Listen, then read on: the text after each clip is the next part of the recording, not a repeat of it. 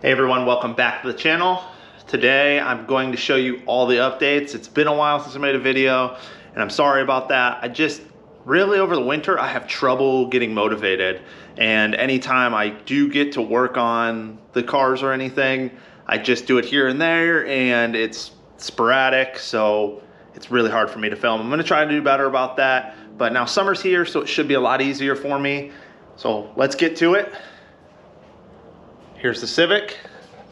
It does have a motor in it finally.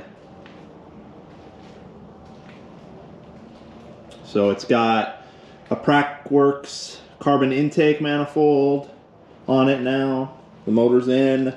I ended up making some changes with the motor mounts. I went with Hossport, the black billet ones.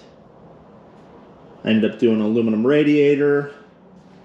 There'll be more changes to this car as we go, but I'll kind of go over that when the time comes. You can see the harness is pulled back out of the bay and it's stripped. I'm going to tuck the harness. I kind of want to go with a different look on the car. It's going to be not as period correct. I mean, as you can tell, the intake manifold. The next big thing is this. So as you can tell, the E30 is gone. It was a hard decision to make. I'd been thinking about it for a few months. I was into the car a lot, but the chassis just needed a lot more than I wanted to put into it. And it was perfect for a wheel-to-wheel race car. It just wasn't what I wanted it to be for my style. So and the money I had to put into it, I was just at that point, I was like, oh, is it really worth it? And I decided against going back to racing. I'm gonna do track days and stuff, but the money involved and the time involved to do like a race program is just insane. I give the guys that do it props. It just wasn't something that I wanted to get back into.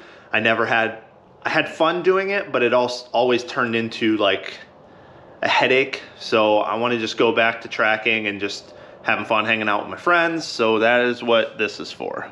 And then this eventually when this thing gets done, if it ever gets done.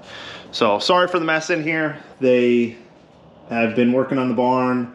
So I got my cabinets, the new age cabinets in here, the Mr. Cool mini split, a couple countertops.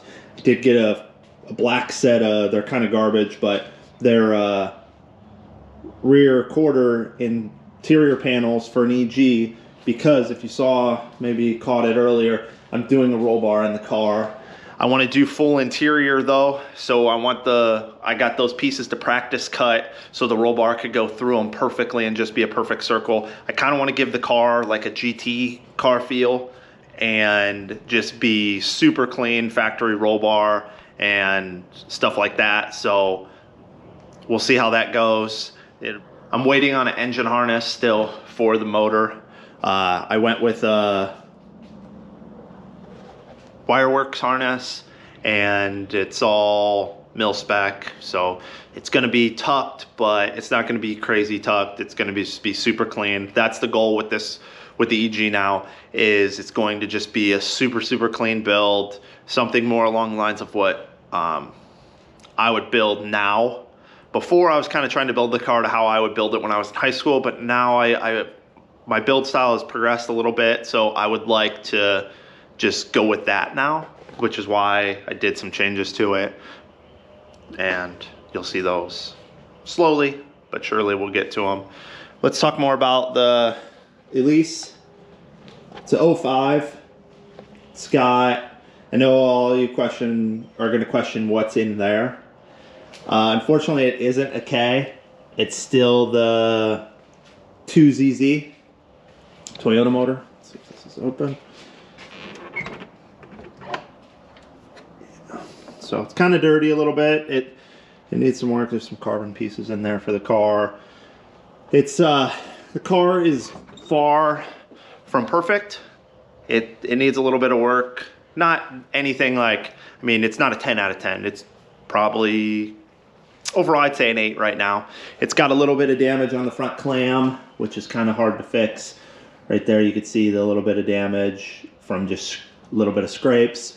It's got some oxidation on the headlight covers, but these all come out. We'll kind of do, I'm going to try to refinish them before I replace them. Just got, the paint needs some correction. It's also got some old, if you can see in the reflection right there, it's original PPF from 2005. So it's starting to crack in the front. The PPF is, it's got it along the door sills. And then in the back, you can see it's really starting to weather crack. Sorry, the car's really dirty too, but it's got nice exhaust on it, diffuser. It's got the good old Regamasters on it.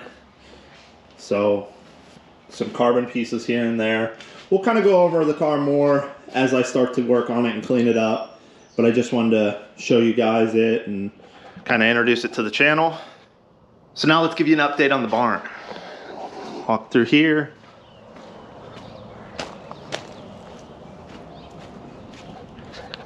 It is finally spray foamed.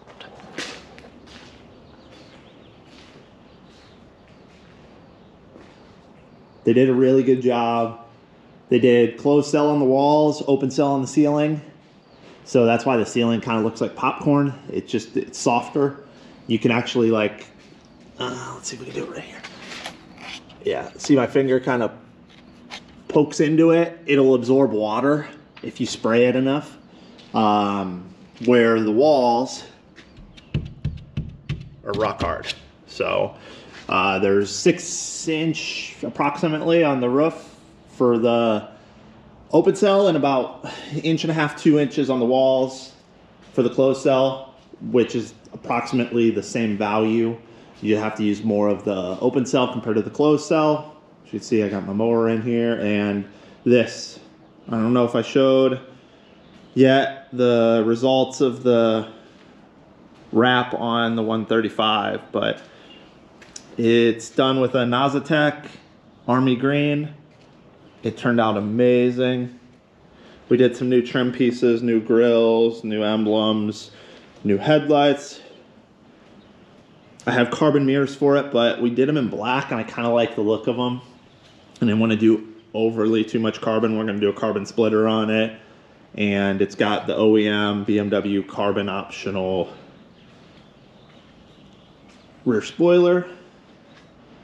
So it is almost done. Needs coilovers and that splitter. And hopefully she'll want to do that soon. That's Felicia's baby.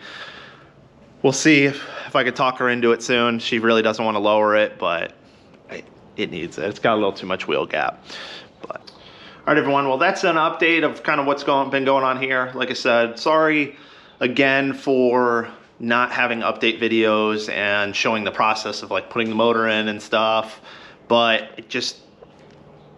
it was hard enough for me to like find time to come out here when it was cold, let alone to actually do the work. Like I don't have a normal heater mounted in here, so I have to heat it as I come in, and the floor's still cold and it's just kind of miserable. So waiting on the engine harness still. So then after that I can finish plumbing the fuel line stuff, because I gotta do some custom stuff because the car was carbureted, so the lines for the fuel injection don't come up as high. But I'm also gonna tuck the lines a little bit just to kind of clean it up a little and show off some of the parts a little more instead of showing all the factory stuff. And then for the Elise, I gotta do some basic maintenance to it to make sure it's ready to go tail the dragon in a few months. And then also just do some upgrades that are known issues on these cars if you track them. But we'll continue with that next time.